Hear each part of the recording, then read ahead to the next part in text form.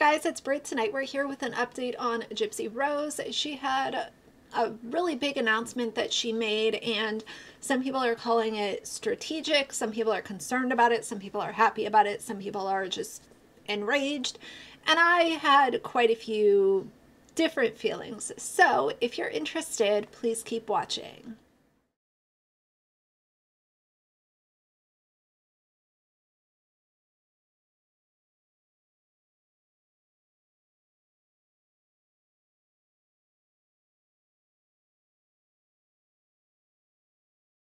All right, you guys, so it's been almost a week since we've heard from Gypsy Rose over on Instagram, and earlier today she came on with an announcement. And just that period of time of her being quiet, I found to be a little interesting. Is this part of what her PR team is telling her to do? Hey, you know, like there are a lot of people that just aren't into that and aren't into your social media and all this stuff that's going on. So why don't you give it a rest for a few days and come back with new content after a few days? Is that a possibility? Sure.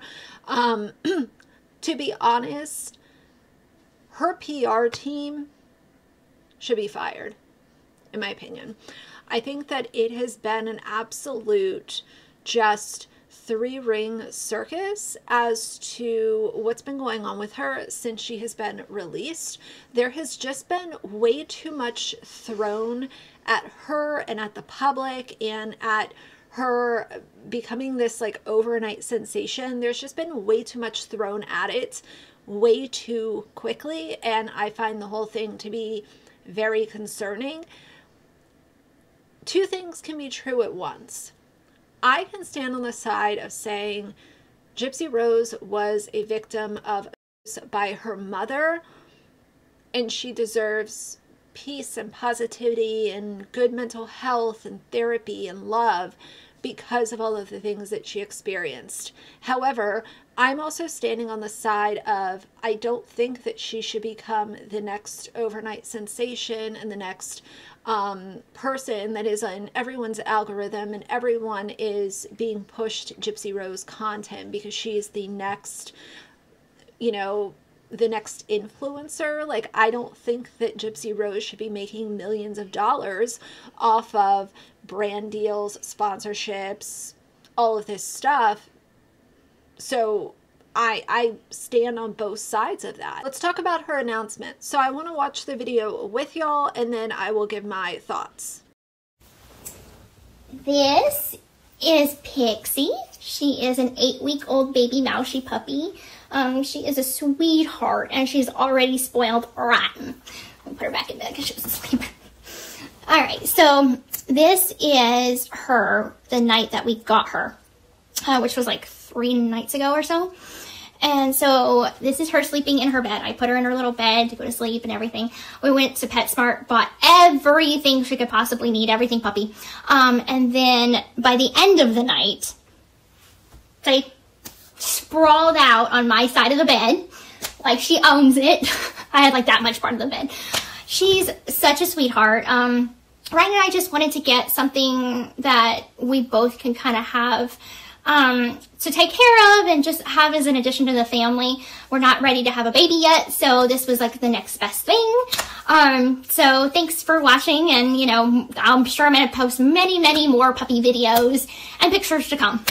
So I have a couple of thoughts. Number one, I always think that people with really large platforms, it's such a great opportunity for these people who have a large voice to be able to spread awareness about animal shelters that are overflowing with dogs and cats in need of homes. You know, my God, I just couldn't imagine having that many eyes on me and not even using it as an opportunity. Not to say, oh, you have to adopt a shelter dog, you have to do it or you're the worst person ever. But like I said with Alicia Doherty a little while ago, it could have been an opportunity to still use your platform for good and spread awareness about shelter dogs. And, you know, my God, could you imagine one of her local shelters would have loved the opportunity to receive advertising from Gypsy Rose? That would have been such a cool way to be an advocate and to have that many eyes on you, and just see this instead is an interesting choice, especially when you're surrounded by PR people. The second thing I want to say is shopping with PetSmart. I'd like to go on a little bit of a rant when it comes to PetSmart for just a moment. I understand that in some areas of the country, PetSmart is the only choice. You either have PetSmart or you have the grocery store. I am not talking to you. I am talking to somebody like Gypsy Rose, who has tons of, you know, financial backing, can have anything shipped to her front door overnight and not have to worry about shipping costs or anything like that. I cannot stand PetSmart. I do not like PetSmart. I do not like Petco. I do not like giving a penny to either one of those, what I would consider big box pet stores, because number one, they have an absolutely awful history when it comes to pets dying that are in their pet stores, whether it be fish, birds, small animals like hamsters. There have been so many situations of people literally finding living fish in a dumpster behind a PetSmart. I'm not going to include those videos because I know that that's very upsetting, but if you care to do the research for yourself and look more into it, it's all out there. There's tons of videos, tons of information. So again, I go back to, this would have been a really amazing opportunity to advertise for some of your local pet supply stores in the state of Louisiana. Or hey, even online boutiques who need a little bit of help with advertising. Maybe they don't have the budget to work with a lot of influencers, but they could have worked with Gypsy Rose, and this could have been a thing. Like, there could have just been a little more planning. It seems like this was a very quick decision, and I worry about quick decisions being made with Gypsy's history. And a lot of people are saying, you know, this is totally a PR stunt. She's trying to get people to, you know, really like her because, like, the dog community is such a kind of a tight-knit community on social media. Like, you know, if you have dogs, like, you understand one another, it will open her up to a brand new audience of people who have dogs. That is certainly possible, but for me, I just feel like this was a very quick decision, and the fact that she's saying that this is kind of like the next best thing to having a human baby. Listen, I'm here all day to advocate for the work and the money and the time and patience and training that goes into having a dog, especially a puppy. But the issue that I have seen happen numerous times is people go this route and then they end up getting pregnant and the dog takes a back seat. And then you have a baby and a young dog in the same household where, okay, the baby needs a lot more time and attention. We haven't even gotten through properly training or giving enough attention to this dog. So it ends up, the dog ends up at the shelter and the people focus on their, you know, human child, and that's just the way that things go. For me, I just am not really into this. I think it was a missed opportunity.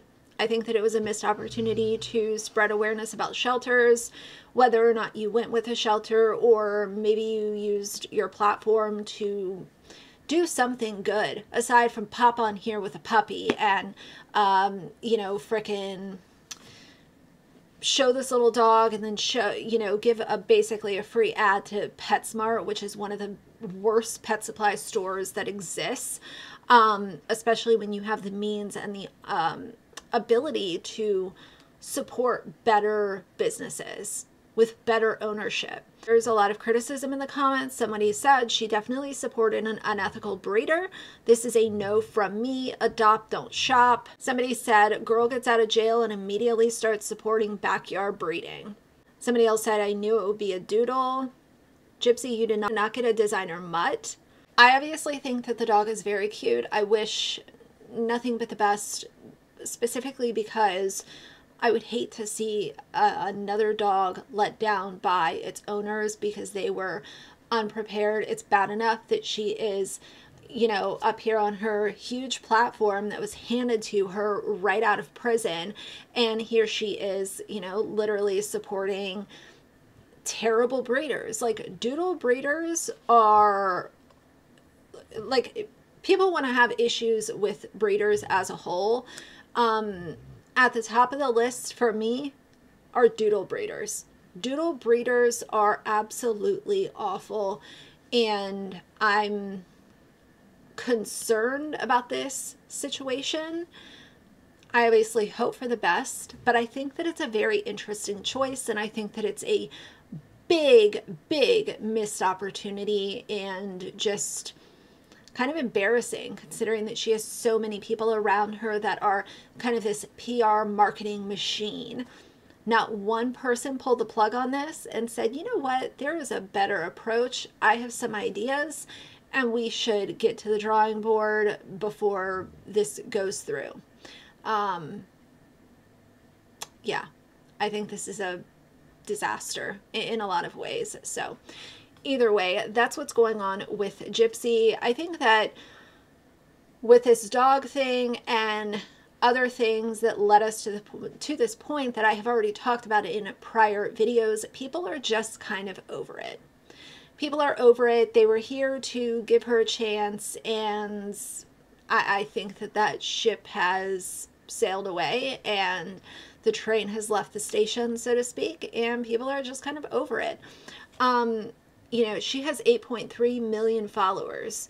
What are you doing with that platform? What are you doing with that platform? That's what people want to know. And I think the people are just being very quickly let down. So that's how I feel. Yes, she is still a victim. Yes, she should be able to heal and have positivity and all of those good things. But that also doesn't excuse her from being accountable for bad decisions that are being made current day. And that's where I'm at with the whole thing. So for now, if you like the video, please leave a like and a comment.